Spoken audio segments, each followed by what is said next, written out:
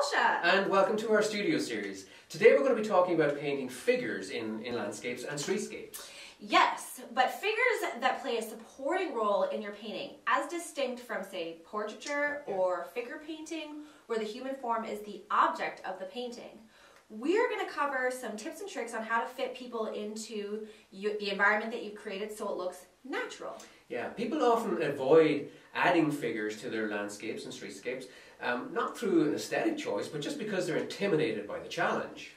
If that sounds like you, stick around. We just might have a cure for that.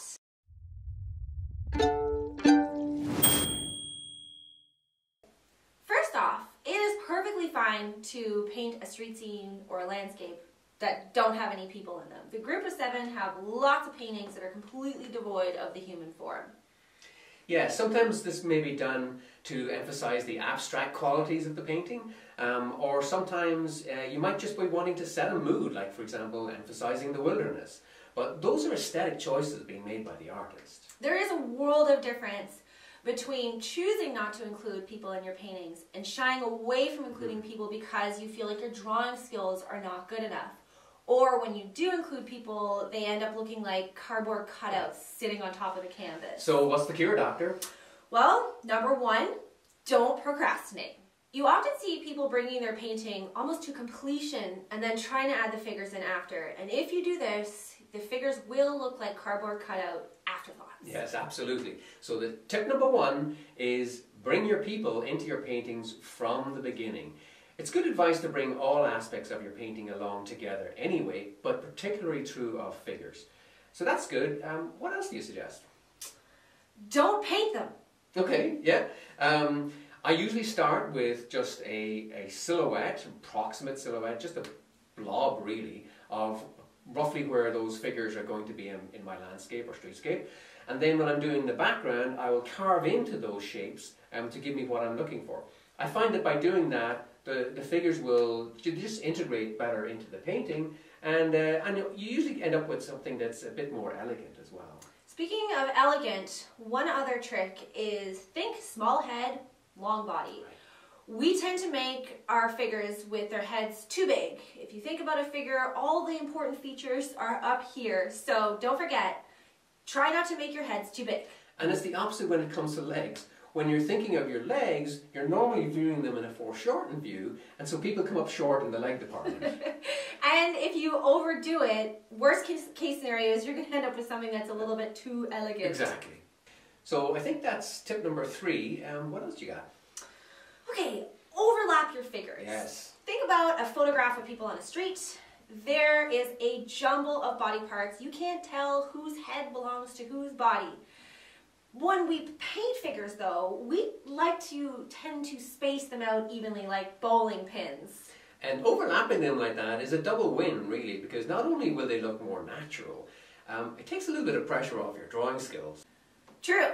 If you paint your figures like soldiers in a parade, the viewer gets to inspect each figure individually, and every anatomical flaw is on display. Jumble them up, however, and you can get away with a lot of drawing imperfections. You can also use lighting to help out with that. You can use lighting to sort of break apart the main form of a figure. Yeah, I will start with a silhouette, and then I'll look at the overall lighting in the painting, and what I'm looking for is like the fall of light on a shoulder maybe, or the crook of a leg, and that helps to knit the form more naturally into their surroundings. It just helps camouflage the figure a little bit more and hides any potential drawing imperfections that might be in there. Okay, what else do we got? Too much detail. This is sort of related to the procrastination idea. People start their figures late in the painting, and when they do, they take out the tiny little brushes and get zooming in on detail. You really don't want to treat your figures with any more detail than how you've treated the rest of the painting. Exactly. No eyelashes. Okay, I think we're up to number 6 now. Can we come up with any more? Right. How about perspective? Sort of taking a step back. One trick that's really great is keeping those heads lined up. Yeah, I think we covered this in an earlier video on perspective. But for sure, if you're viewing at eye level, then you should just watch and make sure those heads are more or less at the same level in your painting. I'm going to throw in one more, and it's got to do with tone. I think that very often you see people employing more contrast in their figures than is warranted by the lighting in the rest of the painting. Yeah, I think that's a symptom of some of the other tips that we've already covered. People tend to switch modes when they're painting figures into their landscapes and street scenes. They either paint them way too late in the process, or they paint them with more detail. Other thing they do is they paint them with more saturated colors and more contrast than how they've treated the rest of the painting. Yes, indeed.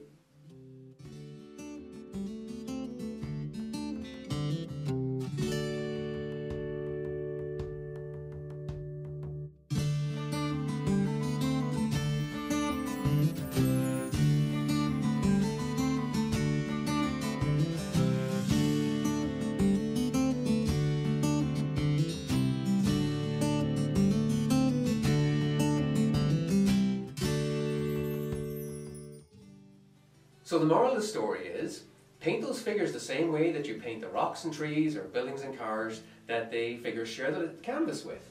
And don't be intimidated by the drawing part. As long as the people sort of fit naturally into their environment, the viewer will forgive those imperfections. Okay, so how many did we come up with? Number one. Okay, number one, don't procrastinate. Bring those figures into your painting right away. Number two, use the background to carve into those shapes. Number three, small heads, long legs. Number four, overlap those figures. Easier on your drawing and they will look more natural in their environment. Also, number five, lighting does the same thing. Use lighting to break up those figures, and it's also more forgiving. Number six, watch that detail. Don't get more detail with the figures than you've used in the rest of the painting. Number seven, perspective, keep those heads lined up. And number eight, just be careful that you don't use more contrast or more color saturation in the figures than you've used elsewhere in the painting. Think that about covers in.